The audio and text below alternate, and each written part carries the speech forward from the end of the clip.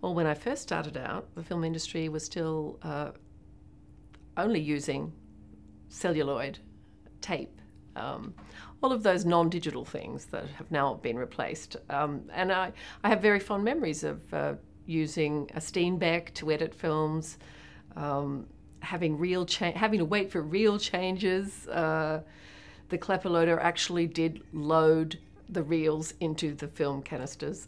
And also, of course, there weren't as many women working as directors when I first started. In fact, all I could remember was one before me, which was Gillian Armstrong.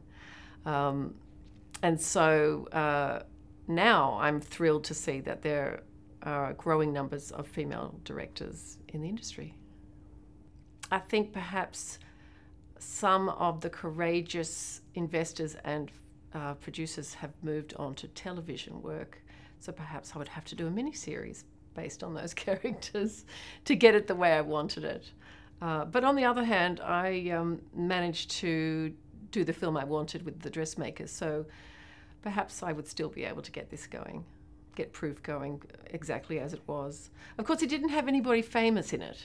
Russell Crowe was not a mega movie star. Hugo was not a mega movie star. They were both pretty unknown. So to have them in the lead roles might have been more difficult.